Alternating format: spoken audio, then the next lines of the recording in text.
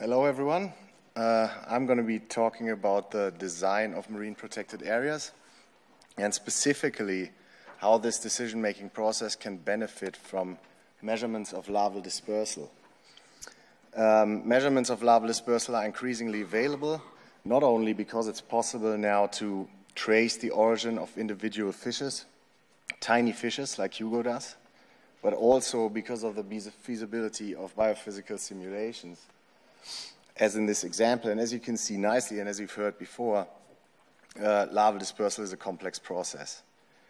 But it's a process that's very important to understand population dynamics and to assess how populations and fisheries might respond to the enforcement of MPAs. And so if we incorporate larval dispersal data directly into MPA design decision-making, the prospects to achieve common MPA objectives should be better. And specifically on coral reefs, these objectives include not only the conservation of biodiversity, but often also to benefit fisheries.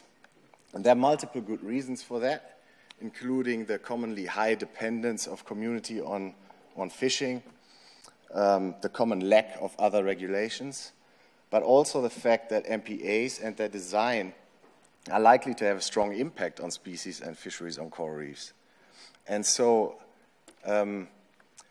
arguably, the best way to design an MPA is to integrate all of these decisions by developing some kind of model that integrates larval dispersal data with all other knowledge we might have. And we can then use that model to calculate MPA design solutions to achieve very specific objectives.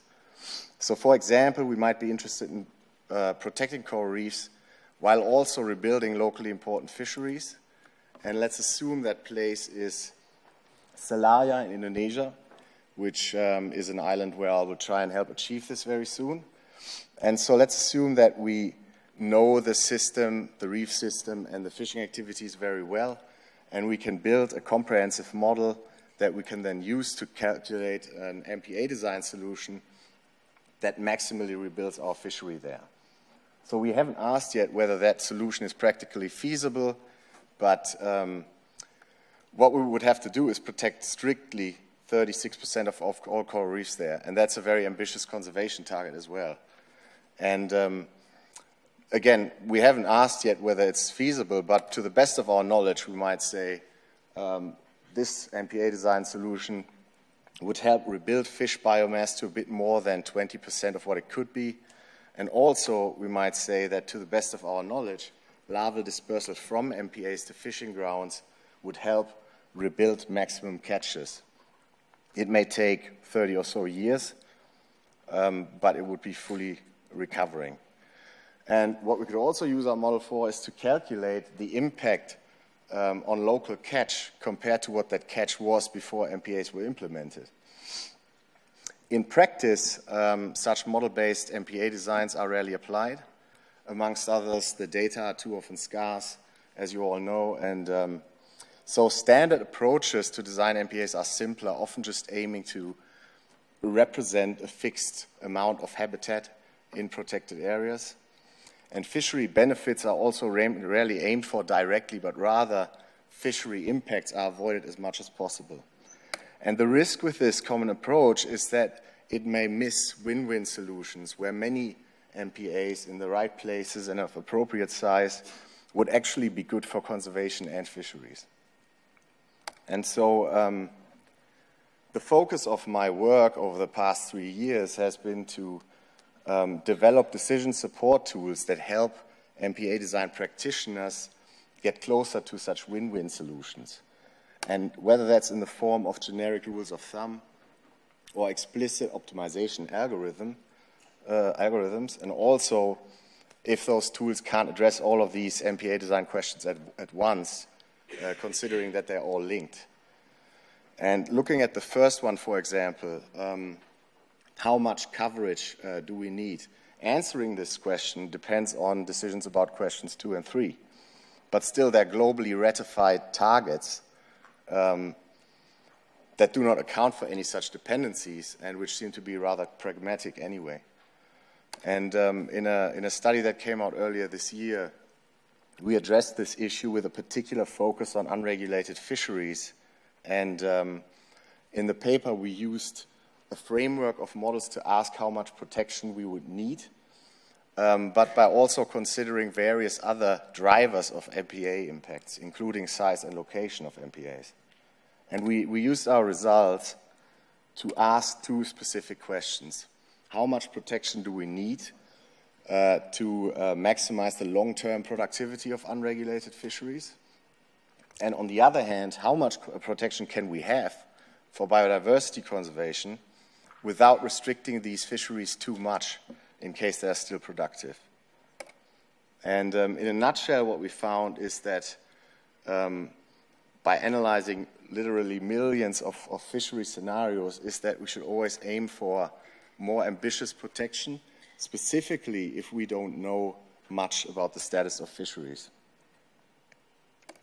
And our findings are particularly relevant for coral reefs because we were able to incorporate empirical data on reef fish movements.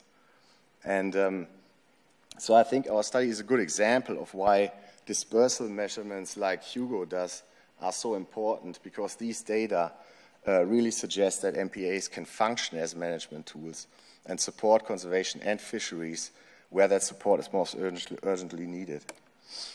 And sorry for rushing through this. I'd be happy to talk about any questions you might have later on. I wanted to focus in this talk on a new method that we developed to optimize MPA placement based on larval dispersal measurements. And I've been working on this study together with several colleagues and practitioners, and the paper came out a couple of months ago. And so it's certainly not the first study to address this topic, but I think there are two important advances. The first one is that's a quantitative but highly flexible approach, allowing multiple management objectives to be reconciled. And the second is that it's been developed in consultation with practitioners so that it avoids any non-intuitive metrics in order to facilitate uptake. And so what I'm going to show you now is an algorithm that summarizes in a simplified format what the approach is based on. So there are three main characteristics. Firstly, local larval retention, which represents the capacity of populations to sustain themselves. Larval import, which is the capacity,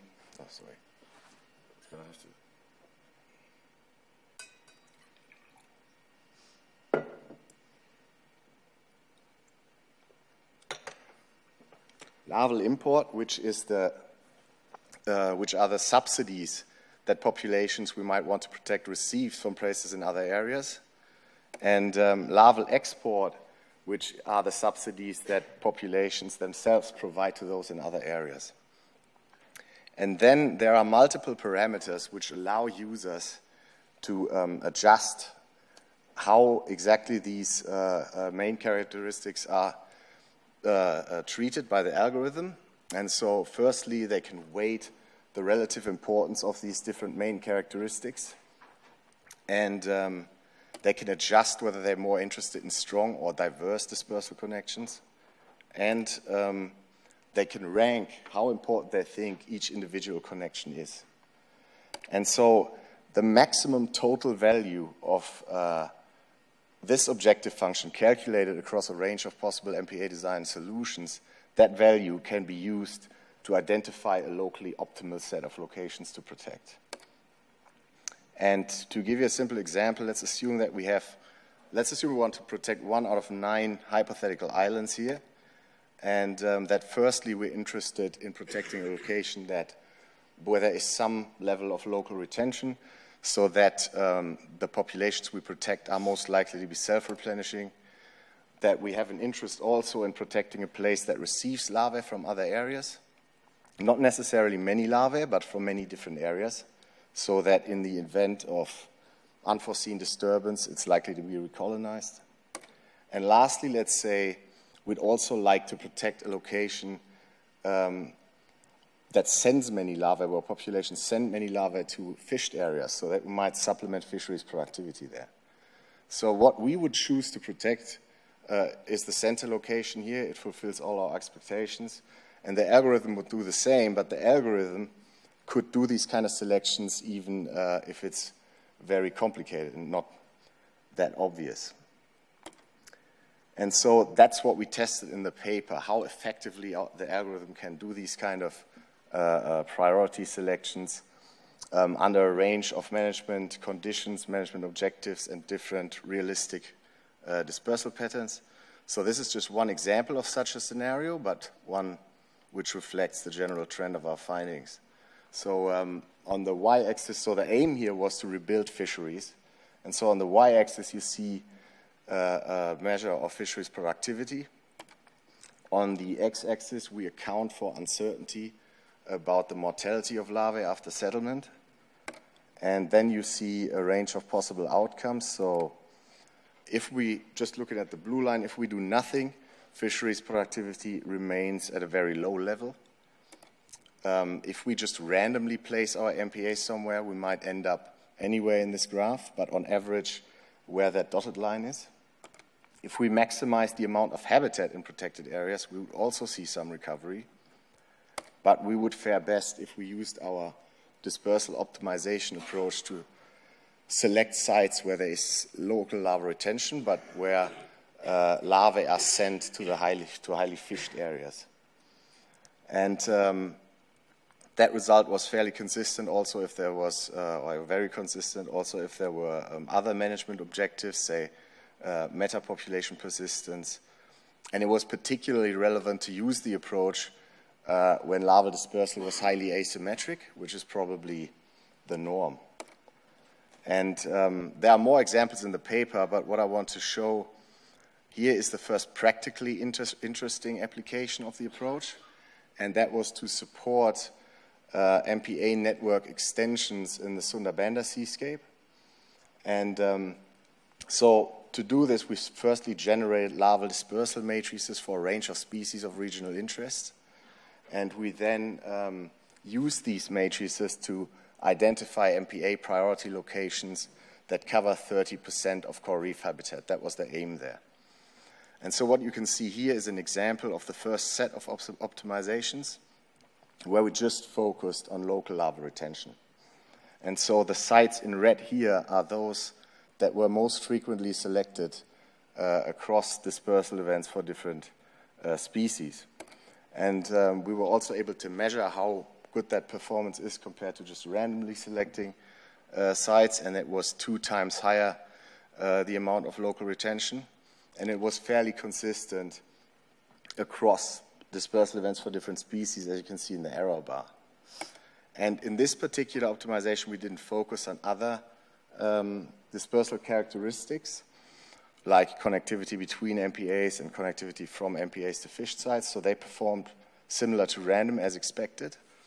But in reality, as we've experienced, practitioners might seek an equal balance between these characteristics.